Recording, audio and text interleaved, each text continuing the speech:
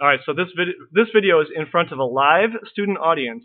I'll have you know, of 6 of my APC physics students. Uh, and in this video, we're going to just talk about time constant and what the time constant is and why it's really useful for functions that have some kind of exponential behavior. Okay, so the other day we learned about the terminal velocity, and we went through a lot of trouble and we derived a function for the velocity of an object that falls through air.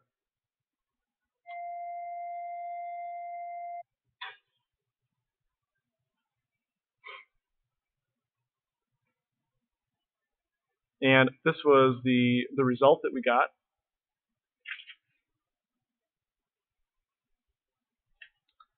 Okay, and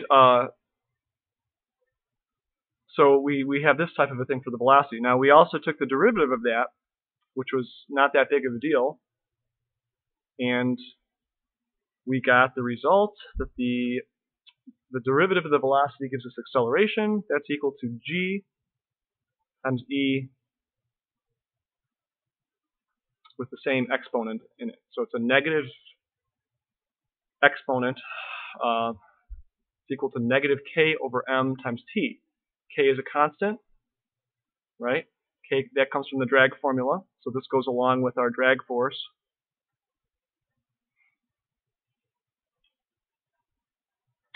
Okay, so K is just some kind of a constant, which tells us how strong air resistance is. And m is the mass of the object, and t is time. Okay, well, something I'd like to point out is that if you were to take the exponent argument and rearrange it, like if you, instead of writing e to the negative k over m times t, I'm just going to write e to the negative t divided by m over k. Aha! Tricky, right? So I basically took, k over m, and I want to put it in the denominator, so I have to flip it so that it's now m over k. You might wonder, well, why would you do that? What's the purpose of doing that? Well, if you look at this now,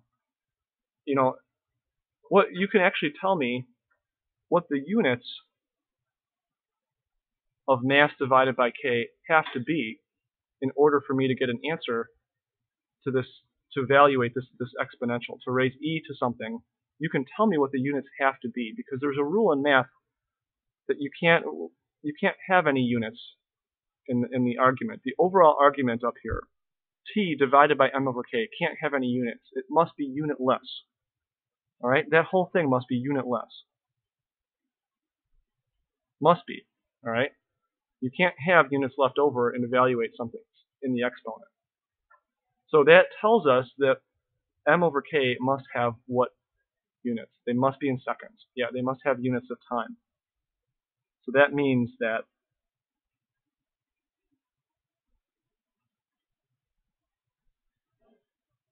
m over k must have units in seconds, I guess, or just generally in time. Right? Because t is in seconds, so you've got to divide by seconds to cancel them out. So that kind of suggests that something interesting here, that m over k might have some significance in terms of time. And it does.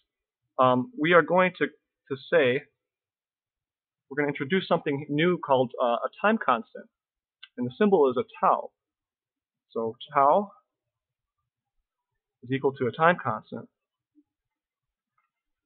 And for the problem that we're talking about right now, that's going to be equal to the mass of the falling object divided by the k value. Okay, so that's what it is. Now, we don't really know exactly what it is yet, but it's got to have, m over k must have the dimensions of time, and we're going to call it a time constant. Now, let's back up and let's just talk math for a second here. And I want to convince you that time constant actually is kind of an interesting thing, a useful thing. I'm going to make a simple table where I put t on the one side, and then on the other side, I'm going to put e raised to the negative t over tau. Okay. So again, tau is a time constant. It's something in seconds. Just think about it like that for now. And here's what we're going to do is just to see, well, what happens to this function as the time increases. So if I were to make a graph of e raised to the negative t over tau, what would that graph look like when the time is equal to 0? What would it look like when the time is equal to exactly one time constant, 1 tau? What would it look like when the time is equal to 2 time constants, etc.? You get the idea? So tau is actually might be a specific number. So what's going to happen to this? It's going to be getting closer to 0, right? So if this is like a well-behaved exponential function that's negative, it's going to start at some value here, and it's going to drop its way down to 0. In fact, we could probably even sketch it right now because we sort of know it's got to look like that. Okay. So let's see where this thing falls at these different times. So we're going to have a time equal to 0, 1 tau, 2 tau, 3 tau, etc. Right? We'll stop at 3. Now, for the first one, we don't need a calculator at all, right? What if you substitute in 0 for t? Little t, right? What does that expression become? E to the 0. What's that equal to? 1. And so that puts our scale here. This is 1. That's our starting point. Cool. Let's do the next one. Let's make this time now equal to 1 tau. So this is now going to become e to the negative 1 tau over tau. What's that equal to? Yeah, that's e to the negative 1, which is the same thing as 1 over e. And at this point, we do have to break out calculators here. But let's wait for a second before we do it. Let's do the next few, and then I'll have people calculate these. Let's do the next one. What would the next one be?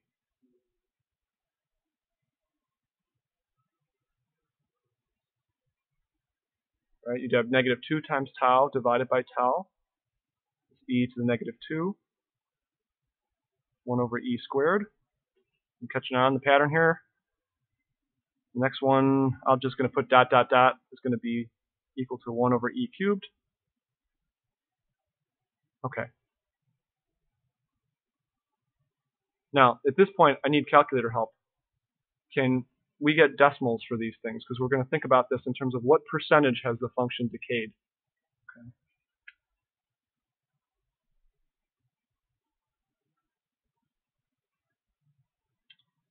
So I guess on a calculator, locate the E button, and then raise it to the negative 1, raise it to the negative 2, etc.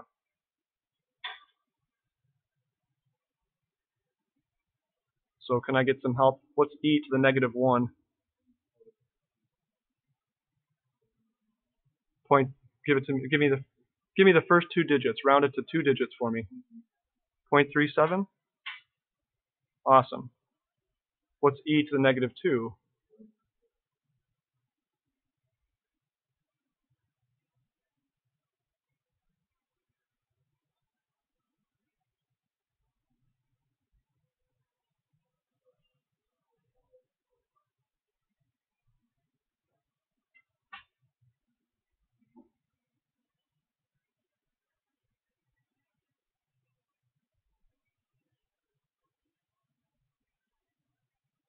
So what let's just check something right here. So what we see here is that if you think about this in terms of percentages, right? When you're at 1, 1 is 1.0. That's basically right here. That's like 100%. Okay. Now, when you get to 1 tau, when you let one time constant go by, my picture here is not really very accurate the way I drew it. Sorry, but you've actually dropped. You've dropped to a certain percentage. You are now at 37%. So if this is 1 up here, you're now at 37%. You see, I should have made this drop a little more steeply, but I didn't. But it does. When you get to 2 tau, you're now down to 14%.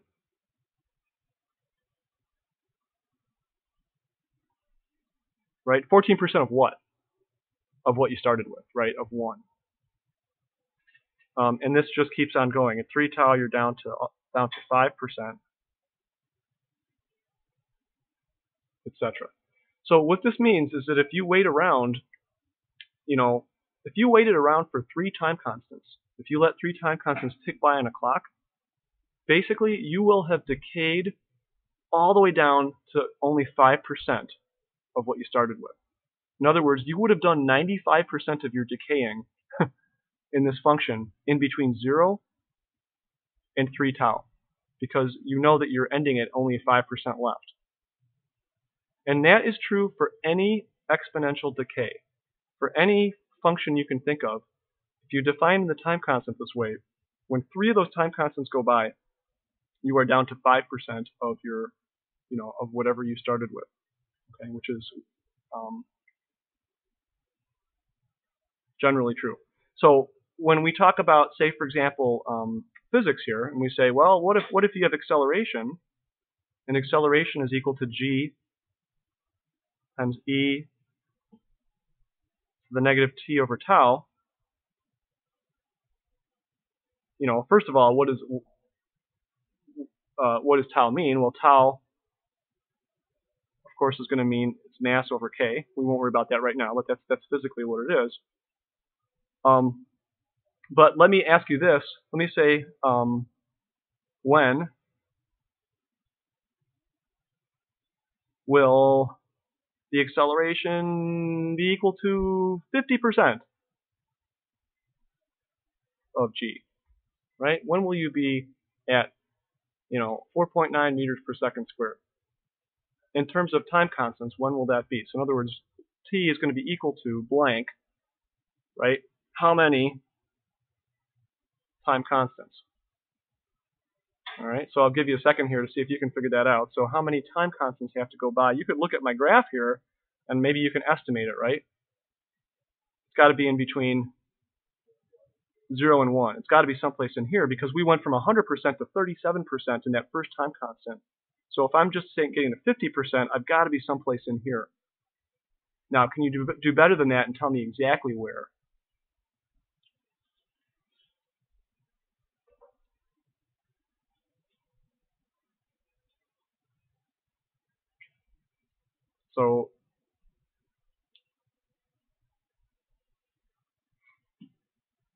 So at 50%, that's 0. All right, so maybe 0.7. Let's see. We'll see if you're right. So for acceleration, we'll have 0.5 times g. That's 50% of g on the left side of the equation. That's equal to g times e to the negative t over tau. You guys with me on this? So the 50%, I'm writing it down right here. That's my 0.5 g. And I want to solve for t. I'll circle that.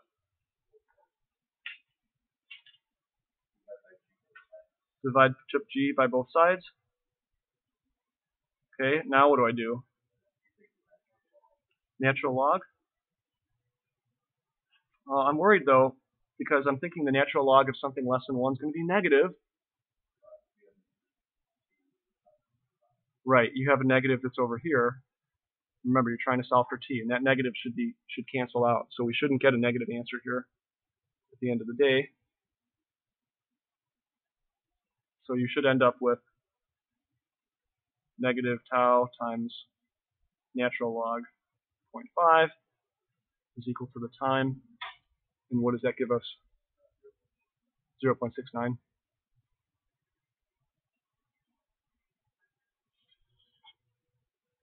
Right. So that's how much of a time constant how much time has to go by in order for you to be at half of your original value of something.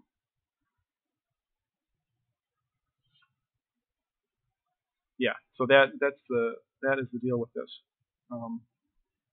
Now, I'm not just to mention this without going into a lot more detail. What about the other function? What about functions like this, where you have 1 minus e to the negative t over tau? Right, what if that's your function? And what does time constant mean there? So let's try that. Let's make a little table where we have t and 1 minus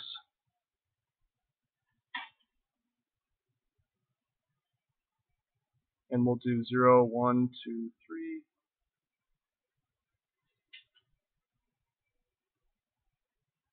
I think we've already kind of done the hard work on this, right, in terms of the math. Because now I'm just basically doing 1 minus my other table values. So 1 minus, what is this? 1 minus, well, e to the 0 is 1. So this is 1 minus 1. And then we have what? 1 minus 0.37. And then 1 minus 0.14.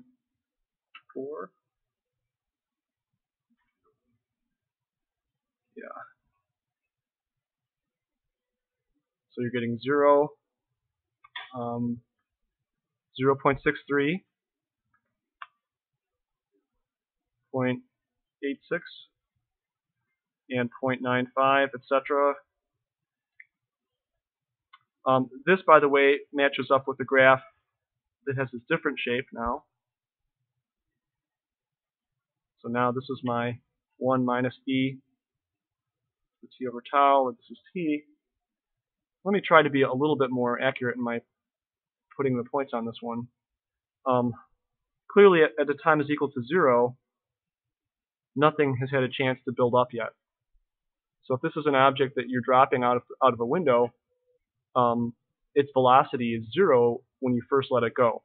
Okay, so that's the 0 here. But if you wait for one time constant to go by, now this thing is going to go up to 63% of its maximum value. So this is at 1 tau, and now I'm at 63%. When I wait another tau, so I go up to 2 tau, I'm now 86% of the way there. 86%, right? And when I say the way there, I mean to the asymptote, right? To that first dashed line that we drew. And for terminal velocity problems, that is the terminal velocity, right? So when you're at 2 tau, you're 86% of the way to your terminal velocity.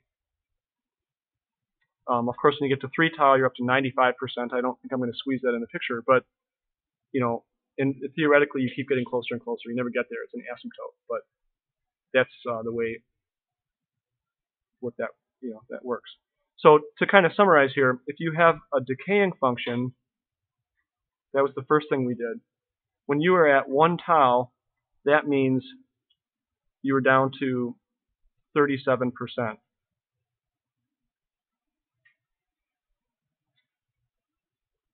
The 37% level. When you have a function which is rising to meet an asymptote, in other words, 1 minus that exponential, then when you're at 1 tau, you've risen to 63%